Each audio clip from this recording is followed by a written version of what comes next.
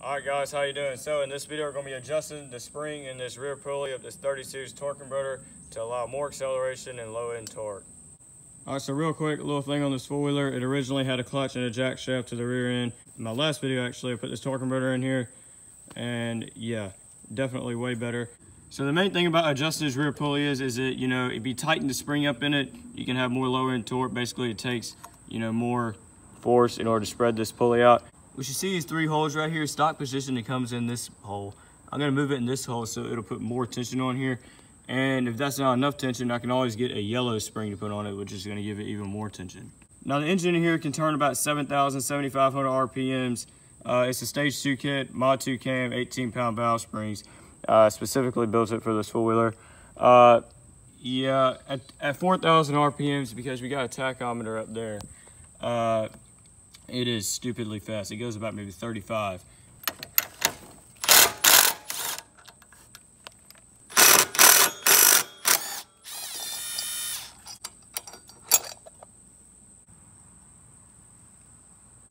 See, the belt has a little bit of wear on it. Now be careful when you take this thing off, guys, because it is spring loaded. All right, let me set this dang parking brake. Dang, why is this thing so hard to get off here? It's brand new. There we go. All right, there we go. And guys, by the way, this is the first time I ever worked on like an actual torque converter before, so it did take me a little bit to figure this out, but you know, that's the whole thing. It's just learning and learning and learning. All right, so you see the spring right here. It's in the second position here. What you want to do is you want to take that out. And this is the first hole and this is the third hole. So this hole right here gives you more torque. So we're going to put it in this hole and we're going to reassemble it. See how this whole pulley system can slide out? Ow, dang, I don't know what the heck is cutting me on this thing, but you know, something's ain't cutting the crap out of me.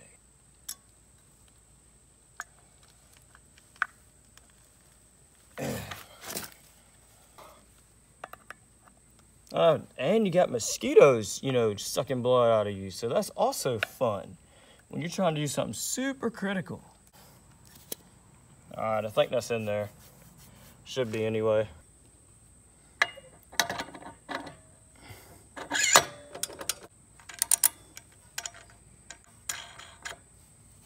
And be sure your flat part goes on the inside. Always be sure you put your belt back on before you put the pulley on, because if you don't, it's gonna be really annoying.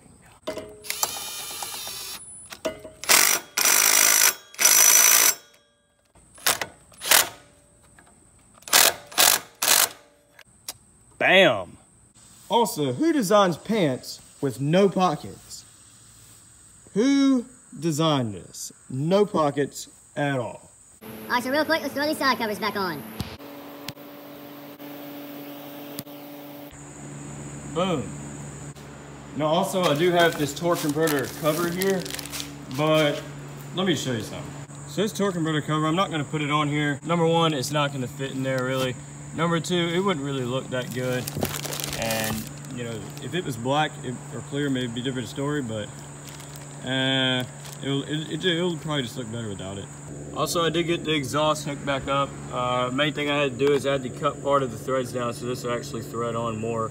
That took a while, but it's on there, so let's start it up now. All right, so one little quick thing I did, I zip tied the fuel line up here because it was just literally resting on the block. Also, another thing is I'm gonna have to weld something right here because this is just not gonna hold up.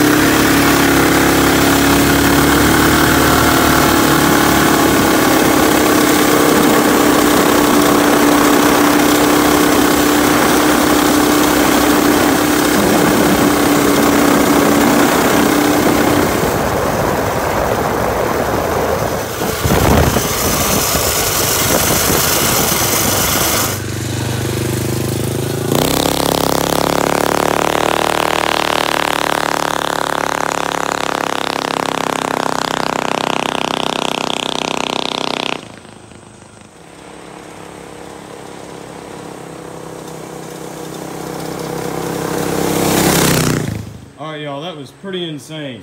So the video that I held at full throttle right down there, yes. I was literally just going along and I hit it, you know, to full throttle. It gets faster and faster, and the RPMs drop, and it just stays at like 4,000, 4,300, somewhere around in there. And it's going so fast, and like, even when I hold it full throttle, you know, it doesn't really have the torque at that speed to keep it going. But it does have really good low end torque, so that's really good. But, you know, I still want to be able to turn more RPMs out of the engine. Because, I mean, heck, it's just like, you know, having a stage 1 kit or a stock internals in it. You know, if I can't go over 4,000 RPMs, then, you know, the stage 2 kit's kind of worthless, actually. But, in theory, it does make it bulletproof. Alright, so that rear pulley is definitely a lot better. And, y'all, on this back here is the original engine from the four-wheeler before we put the Predator in it. I also put the Tecumseh up there for a bit of a shelf clean. Alright, so the drivetrain up there is definitely a lot better. Now, look at this rear end. This is literally the only thing that's bolted to is this cheesy metal right here. I mean, anytime I like start from a dead stop and just flooring it, you know, it always feels like the rear end's just gonna go whoop and just like fall out from under me. So, yeah, I'm kind of skeptical about this. I might want to weld some extra supports on here because we have to weld angle iron under the engine part to keep that part rigid. And also, not only that, this axle is slightly bent. Because like when you turn this wheel, and plus this wheel, one of the wheels is a little bit warped, so it does kind of do that a little bit. So that could be another reason why it's vibrating a ton at 41 miles an hour, which is what I got this thing up to, and it is really insane. I know exactly what y'all are gonna say. Why don't you just add more power to it? Y'all, this does not need any more power. I mean, y'all, this four-wheeler is fast enough. It does not need to go any faster.